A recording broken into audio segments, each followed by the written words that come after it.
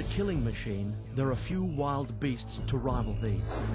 They reign supreme over most other creatures in their domain. They are fiercely territorial and defend it aggressively. One look into the eye of the tiger, or the lion, or the cougar is a warning. Don't mess with this cat. If you have a survival instinct, you know they have the killer instinct of the big cats.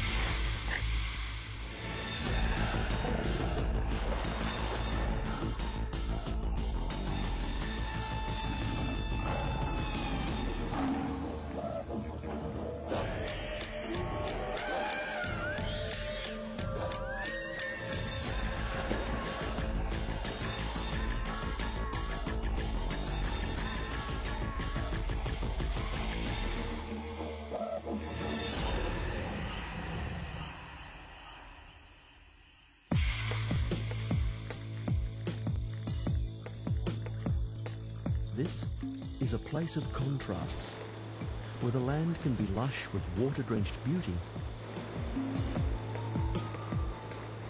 or an arid dust bowl.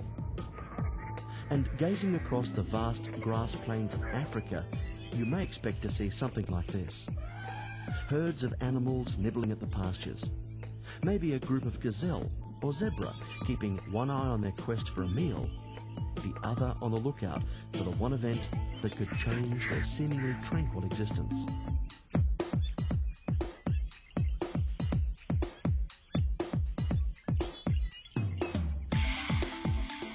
Wild animals have both threatened and fascinated humans throughout history. Hold my hand, hold. Lions were the real stars of the gladiator shows at the Colosseum. It was their performance the bloodthirsty Romans came to see. For their own amusement, the royal courts of Europe kept large wild cats in cages. It was something of a status symbol for the rich and famous.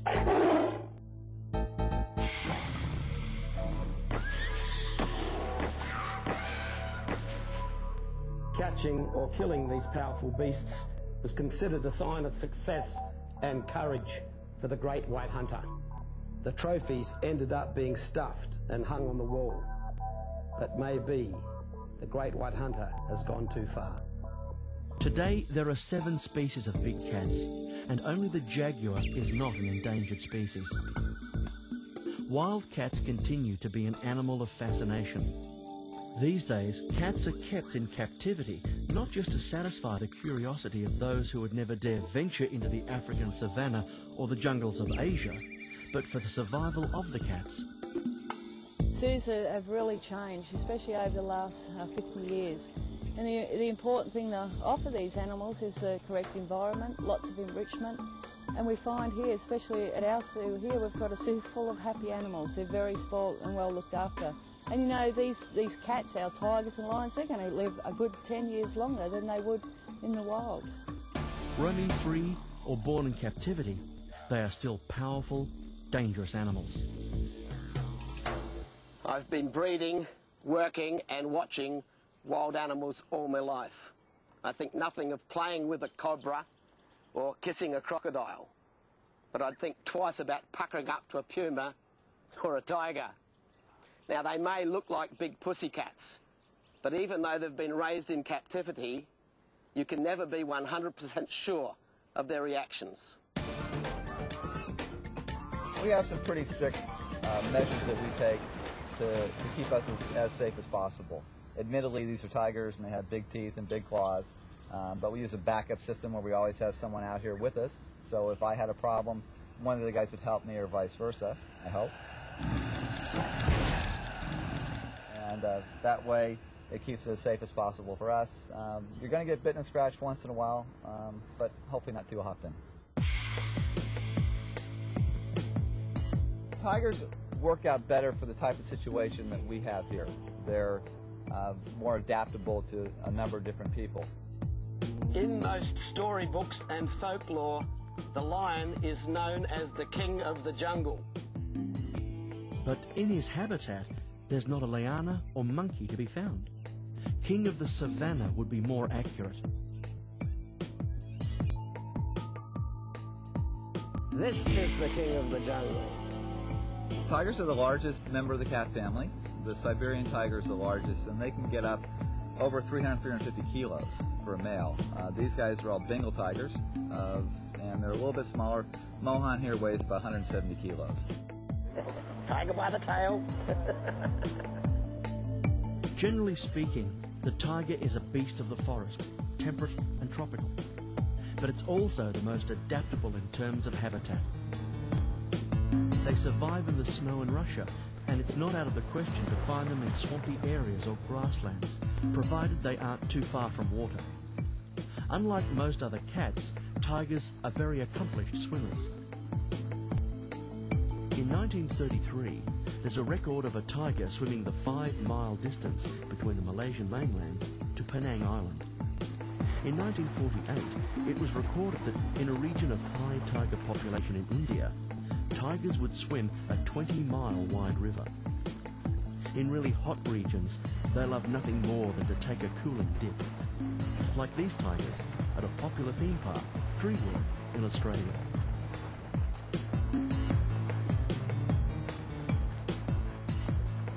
Tigers are solitary cats, and the male marks and defends his territory rigorously. They used to be found throughout most of southern, eastern and central Asia, with a few in the Middle East. At the beginning of the 21st century, they survive only in scattered pockets. In about 1900, there were about 100,000 tigers. Today we find only 5,000 tigers left in the wild.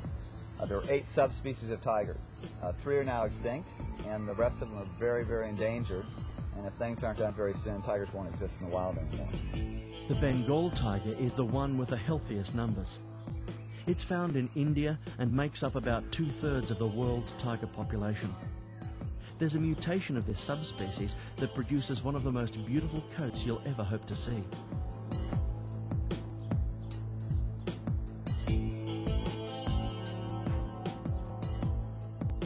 A coat to die for. A Mohan here is essentially a blonde-haired, blue-eyed version of the orange cats that you see around. He's got 4 offspring, and actually one's white and 3 are orange, so you can get a mixture of cubs in a litter. The first white tiger that was captured, that they're all related to somewhere down the track, was back in 1951. The Maharaja of Rewa, on a hunting expedition, killed a tiger and found a cub the next day, and it was the first white tiger in captivity, and his name was Mohan actually also. Of all the big wild cats, the tiger is the one to have earned the worst reputation for killing people, especially in India. There's a region of mangrove forest known as the Sundarbans on the Bay of Bengal in India. Since the 17th century, the tigers here, more than any other part of the world, have been considered people eaters. This has largely been attributable to the spread of humans in traditional tiger habitat. Tigers will avoid humans in the wild, but where humans compete for resources through hunting, they can become targets.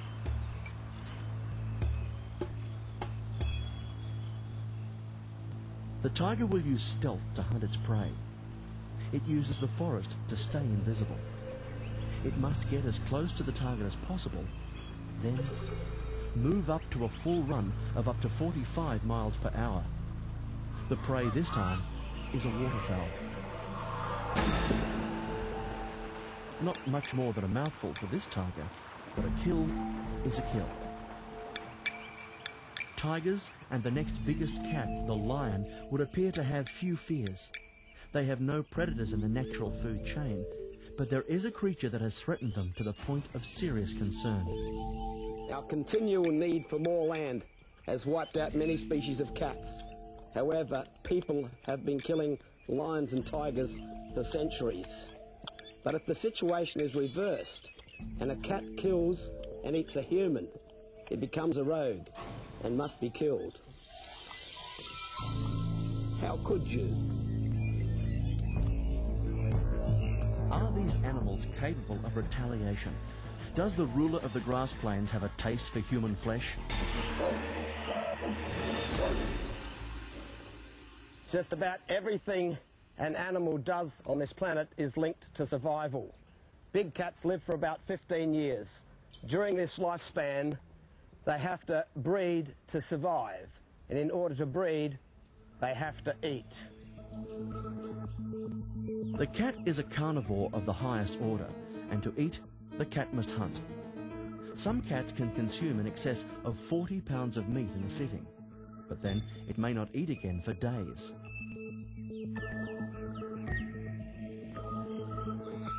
But it's the efficiency and power each cat brings to the hunt, like this leopard, that makes them formidable predators. Not only does it have the ability to bring down a beast much larger than itself, but the immense strength to move the carcass to a safe eating spot.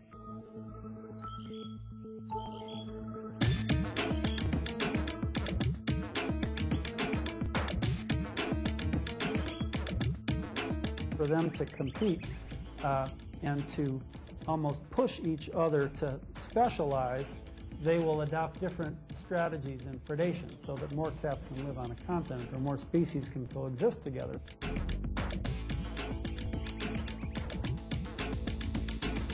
Unfortunately for the leopard, a tiger has caught the scent of the kill and moves in to claim the prize.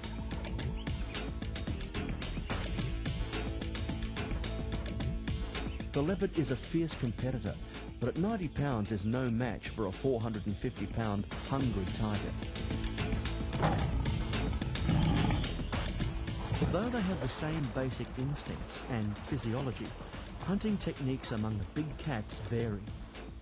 Some have a specialization, but there are two basic methods of capture. Some prefer the stalk, run, pounce approach. Cats that climb, like the leopard and the cougar, make the most of their hiding spot and employ the ambush technique with great skill. Hunting technique is not always this simple, though. Sometimes both methods are used within the same species. In fact, very few species use only one approach. Which method to use on a given situation depends on the prevailing conditions. Well, the lions with their hunting, they believe that's why lions live in a pride, to assist one another, in their hunting methods. They'll stalk their prey and the others will lie in ambush. So when it's chased around, then they all sort of join in and pounce to bring their prey down. And if you look at what sort of things they like to eat, they're capable of bringing down things as large as Cape buffaloes. The majority of big cat hunting is done after dark, when the prey animals are resting and less alert. But that's not a hard and fast rule, and the herbivores with the tender, tasty flesh must always be vigilant. Of all the senses, hearing and sight are the cat's most important when it's hunting time. A cat can hear sounds through a range of about 70 kilohertz. That's 3 times the highest sensitivity we can hear. A cat can rotate the ear flaps 180 degrees to home in on a sound, to locate just where there might be a source of prey. Cats' eyes aren't just amazing to look at. They have an amazing ability to see things, especially on the horizontal plane. A cursory glance across the grass plains will tell a lioness where she needs to be for the hunt. Because cats generally hunt at night, they've got great low light vision, like most nocturnal animals. In fact, they need only 1/5 the amount of light we humans need to see movement. In general layman terms, that means he can operate quite comfortably in 1/6 the amount of light we need to see. In the eyes of animals that work in the dark, there's an area behind the retina called the tapetum.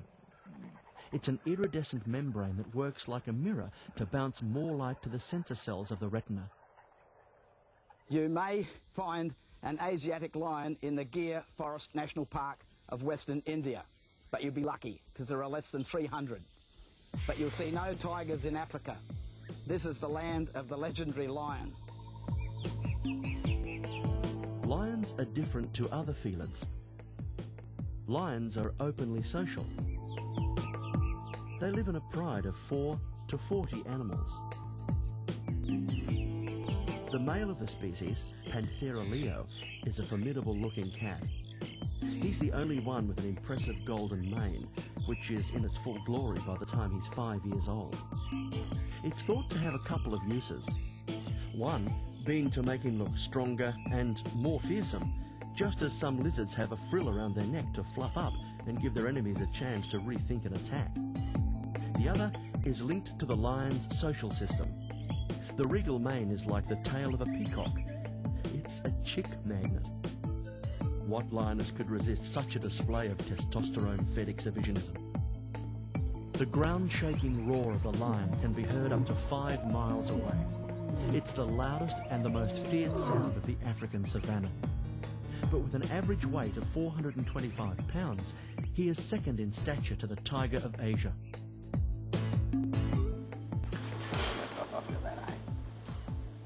You just don't realise how big they are until you get this close.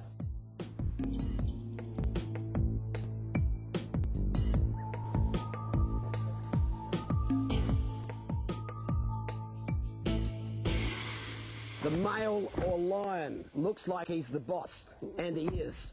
But it's the lionesses that are the core of lion society. They hold it all together. They do most of the hunting, and they alone care for the cubs, like this little girl here.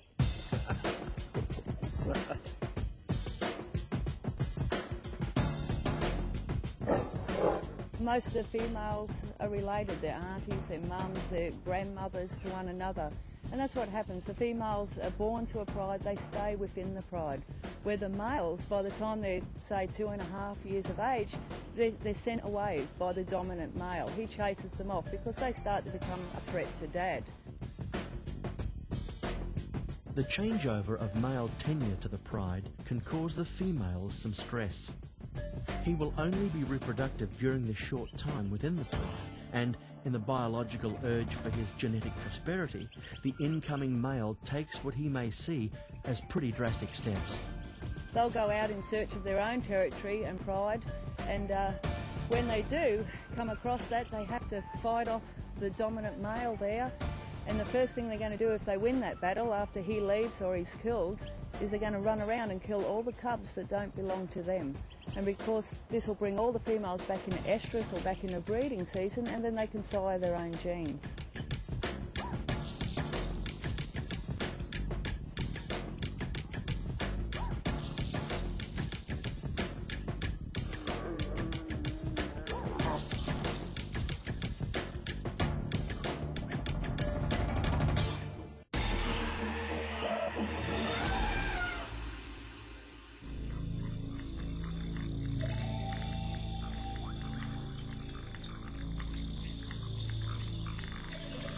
Once the prey is singled out from the herd, the first stage of the hunt begins.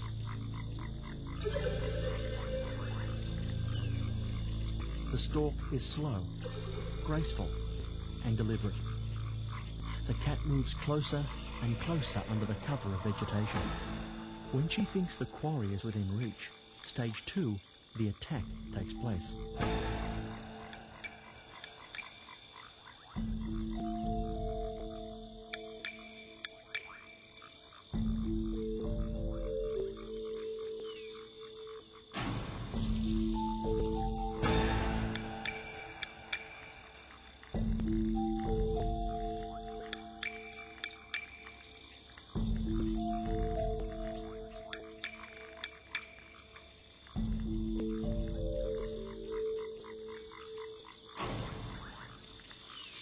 Not every attack is that easy, and frequently, especially in open country, the lion has to give chase, and often she is outrun, so she goes home hungry.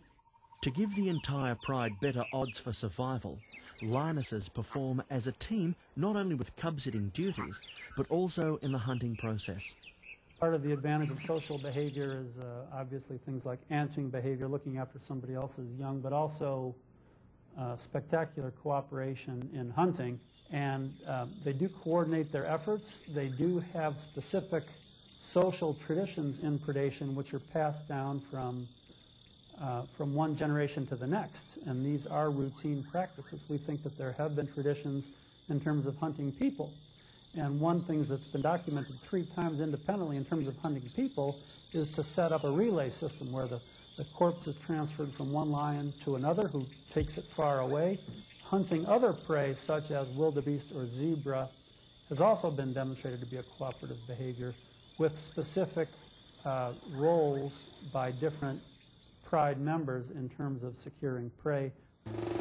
Just as the cat's capture techniques vary, killing techniques also vary among species and depending upon the size of lunch. More times than not, the prey animals are larger in body size than the cat. This is where the throat bite is mostly used. The lioness's large canine teeth aren't necessarily for ripping, but for killing. With a well-placed bite, she will crush or puncture the trachea and render the animal breathless. Those enormous cat paws will anchor the struggling victim while the specialized array of teeth does its job. The cats have fewer teeth than other carnivores because cats have a shortened jaw to give them that strong, wide bite.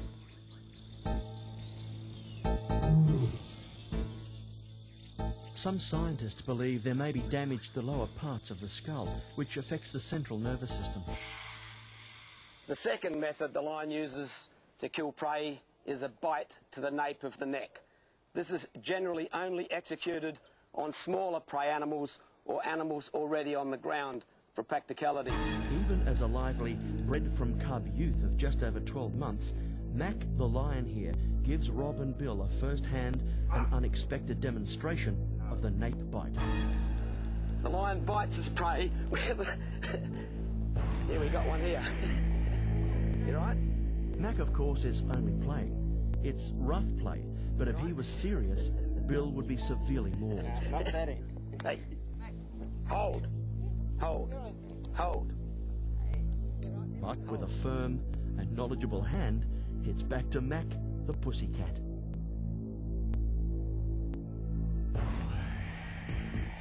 After a kill, the big cats will start on the hindquarters of the carcass and move on to the entrails.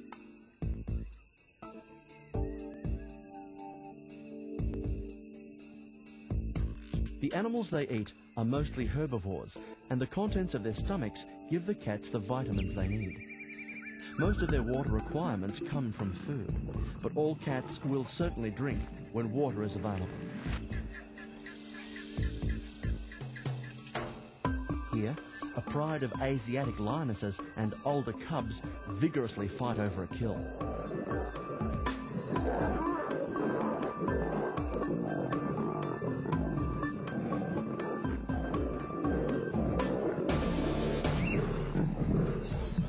The male comes to dinner late, but demands his right to eat first.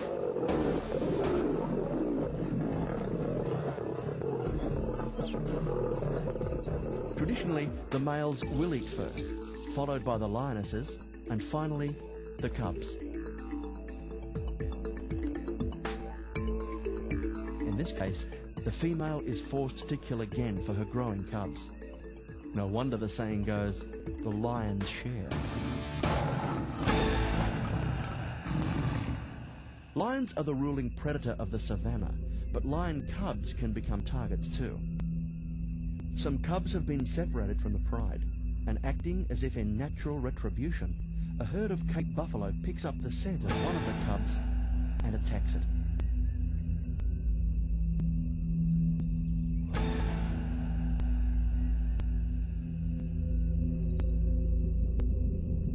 Defiant to the end, the cub gives a stinging bite to the overpowering buffalo, which then deals the death blow. This is a plain example of the killer instinct. The most famous and perhaps the most mysterious case of lions eating humans occurred more than 100 years ago. The tragedies at Tsavo in Kenya have left a lot of unanswered questions.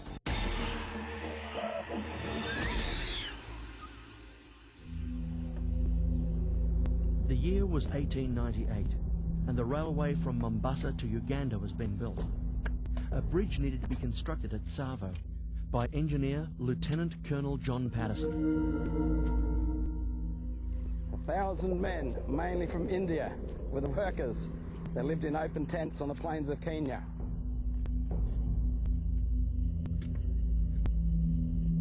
Shortly after Patterson's arrival in Tsavo in 1898, people, including the Indian workers employed from India as well as African native workers, started to disappear, and it was rapidly very apparent that that people were being consumed by lions, man-eating lions.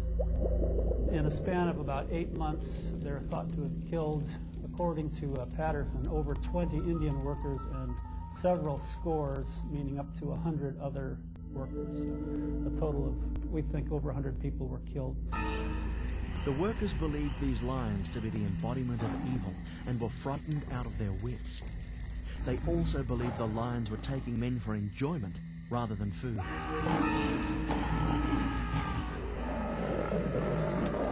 But there was a bizarre twist to the story of Tsavo.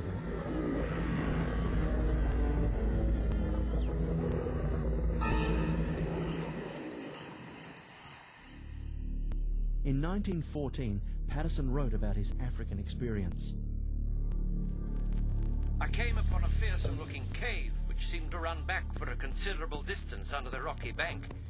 Round the entrance and inside the cavern, I was thunderstruck to find a number of human bones, with here and there a copper bangle such as the natives wear. Beyond all doubt, the man-eater's dead. Yeah, my colleague Tom Noski and I and a great Kenyan colleague Samuel Andanje from Kenya Wildlife Service made up our minds we should look for the so-called den of the man-eaters of Tsavo. We found the cave very close to the railway bridge. All human bones had been washed out, probably within the next time it rained after Patterson discovered the cave. John Patterson tracked down the two lions and killed them. Their skins and skulls are now in the Field Museum in Chicago. Were the Tsavo lions evil creatures with a taste for human flesh? Or were they just trying to survive? What made these lions different? We also know that the railway was built along a traditional Swahili caravan route and crossed the river at the same place. They had been resting at this spot for perhaps centuries, and this was a routine lion hunting ground. There was one other mitigating factor in the Tsavo lion's defense. The tooth of the notorious first man-eater, which we see right here, had a severely broken lower right canine, which is actually growing horizontally as opposed to vertically. His main killing tool was out of action, so maybe he had a bad temper brought on by a bad toothache. The interesting thing about man-eating is people think this is a thing of the past from the 19th century or the 20th century for that matter. Man-eating is still a very serious problem today in Zambia. In 1991, former Chicagoan Wayne Hosick shot and killed a lion we see in our building named the man-eater of Mafue. And this lion had killed 6 people before it was killed. It even had the audacity to parade around town with a clothes bag from some of its victims. We do think that these are traditions and cultures, and that human is simply another species on the landscape. We have evidence from the fossil record that humans have been the victim of lions and leopards, for that matter, for several million years, and virtually most of our knowledge of early human evolution is from the layers of leopards and hyenas and that sort of thing. Lions are naturally curious, but do they want to eat us? If there was a test to prove that, then this may be it. An experiment by a drive-through wildlife park was prompted after several people were found breaking park rules. People get out and they open the bonnet and just see what's happened to their car, which is, of course, very dangerous. We have had the odd person get out and want to go to the toilet behind a tree in an emergency.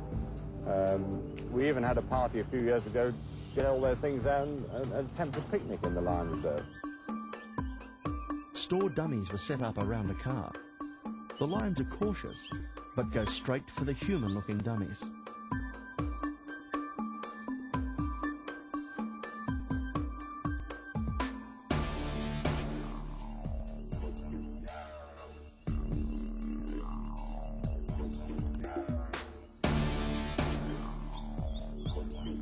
The results from this startling test tightened up park rules considerably. Coming up, mountain lion, puma, cougar. 3 names, one powerful, smart, sometimes unpopular cat.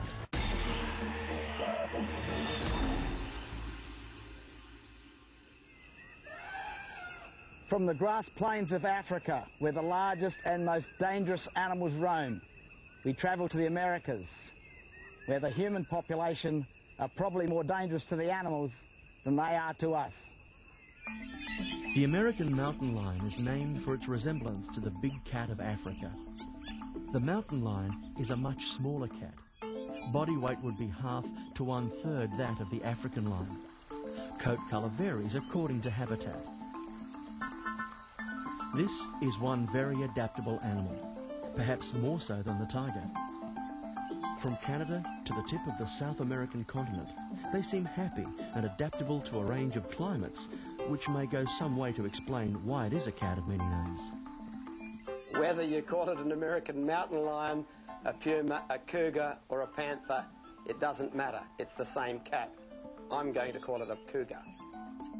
Within a couple of 100 years of European colonisation, the cougar was virtually gone from its eastern range of North America. Only 2 critically endangered subspecies, the eastern cougar and the Florida panther, are left. Described as shy and elusive, the cougar lives a solitary life and far prefers to avoid contact with anything other than a potential meal or mate. In a healthy food chain, cougars are at the top, keeping a balance of wildlife populations.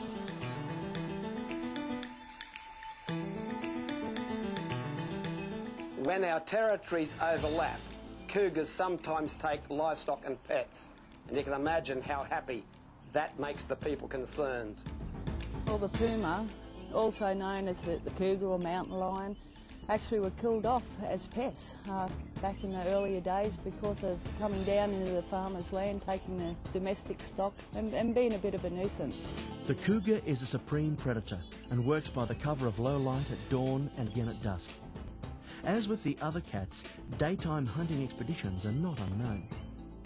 Cougars will quietly stalk their prey, always undercover to ensure the element of surprise. Once close enough, they pounce. This is a cat of remarkable jumping finesse.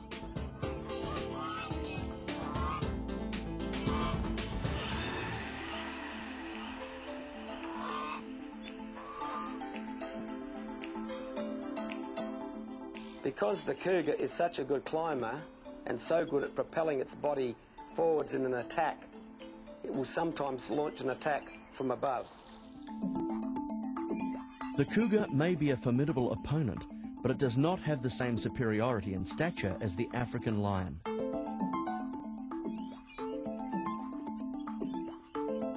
These cats are designed as sight feeders as opposed to scent feeders.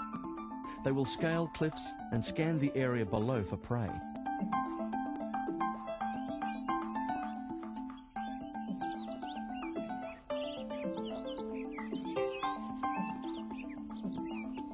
They are known to have large territories from 16 to 85 square miles.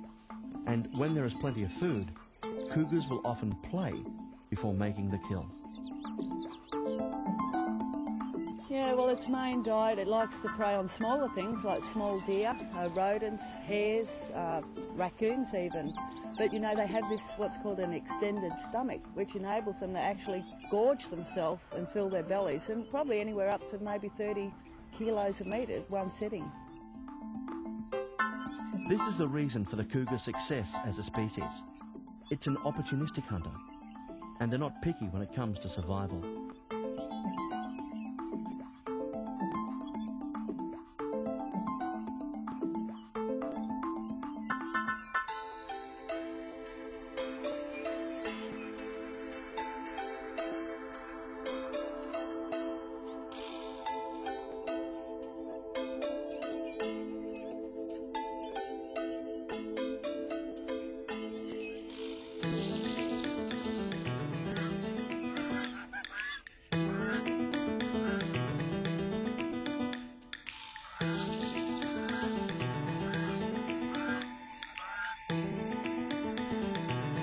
really don't like confrontation with humans. They're a very elusive cat.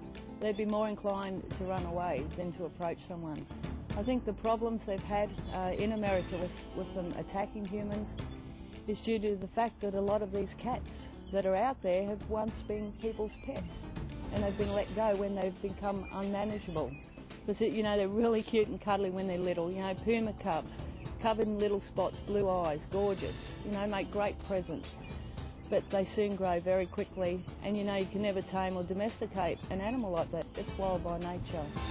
In the last 100 years, there's been 13 fatal cougar attacks on the North American continent. A number that may be regarded as low, but evidence that this relatively small cat means business. It's well equipped to survive. Sally and Bill Pady run the Mogo Zoo in Australia and well know the unpredictability of a cougar. Rob's encounters with their wilder-than-usual pet Thomas here relied on the fact that Rob couldn't look Thomas in the eye. That would constitute a challenge. It's a precaution that the Padys have learned to deal with when it's just another night at home in front of the television. Reared from a kitten, Thomas assigns trust to his keepers, but even they know Thomas is, at heart, a wild and largely unpredictable animal. Although in their hands you'd never know it.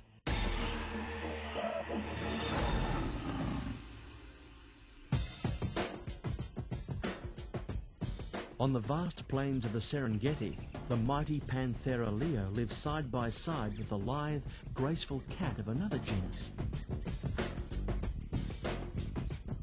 Acinonyx jubatus, the cheetah. The cheetah is the oldest species and the smallest of the big cats. It's also the fastest land animal. It can outperform most modern sports cars in terms of speed of acceleration. A fully grown cheetah can reach its top speed of 70 miles per hour in around 3 seconds from a standstill. But unlike the high-performance sports car, this high-performance cat can only maintain a top speed for a short distance, 300, maybe 400 yards. You know, this African speed demon can shoot you that cat look of defiance. But by big cat standards, the cheetah's the shy guy. In an unplanned encounter, it'll probably do what it does best, and that's run. Prey surveyed from a high vantage point won't be let off so lightly. If you're the cheetah's favourite food, in this area that's the impala, then you're no match for the fastest animal on 4 lean, graceful legs. Yeah, there's 2 things quite unique about cheetahs. One is that they are the fastest land animal on the earth, and the other is they're the only member of the cat family whose claws don't retract. They stay out, a lot like a dog. Now this is to enable them obviously to be able to run very fast, and they've been clocked at some top speeds near 100 kilometres an hour. So they don't hunt like the lions do, for instance. They're not stalking cats. What they do, they'll lie in wait or in ambush, and then they'll use that sheer speed to outrun their prey. And a little trip of the back leg and brings the prey straight down. Cheetahs hunt by day, while other predators are resting. Females hunt alone, males in groups of related males. Both use the neck bite method of killing. The female cheetah uses the bush as cover. She will get as close as she can, then accelerate for the kill.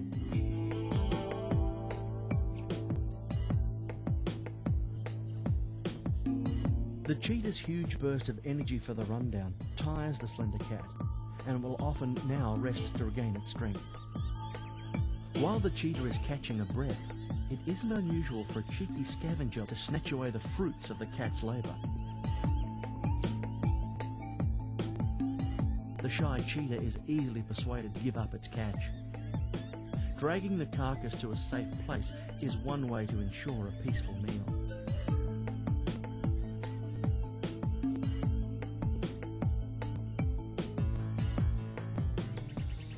The lifestyle of the female cheetah is totally different to the male. She lives alone, rearing her cubs. She's not territorial, and her range often overlaps that of another female. The males are totally different. The easy way to tell a cheetah from a leopard is from the teardrop markings on its face. It's also much leaner than others. The curved spine is also a giveaway, and the cheetah can't roar. It chirps like a bird.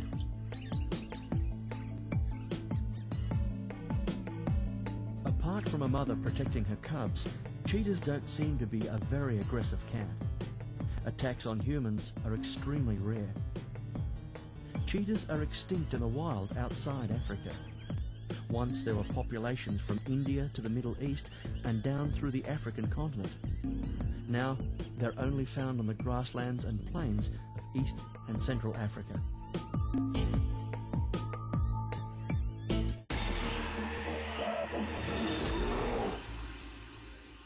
Big cats are both powerful and aggressive when they have to be for survival, and beautiful. So beautiful, in fact, they have often become the hunted more than the hunter.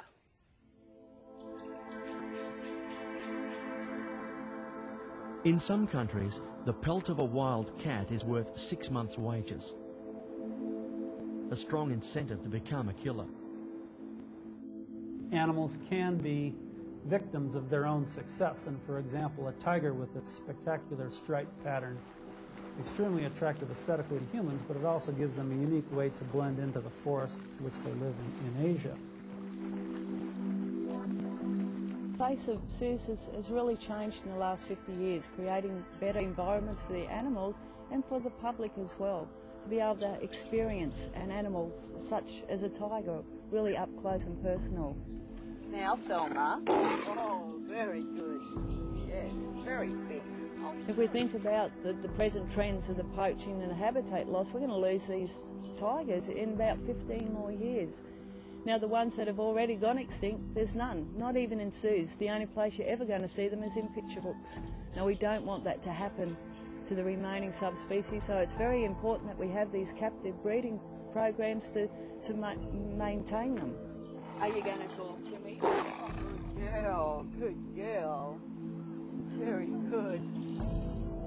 But even the king, the lion, has to be wary of other animals in his own territory. Giraffe can sometimes kill a lion. They can hit them with their heads. They got huge feet and they can kick pretty well also. It seems that no matter what the cause of the big wild cat's disappearance, it can be traced to us. We invade their territories and take away their food.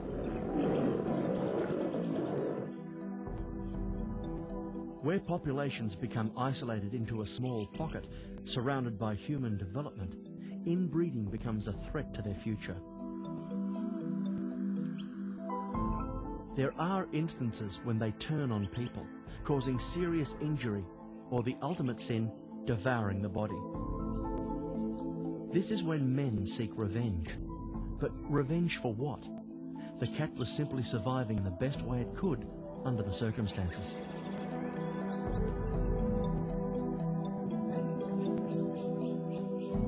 Of all the big cats, the snow leopard is the most endangered. And it's places like here at the Mogo Zoo where they're going to get a second chance.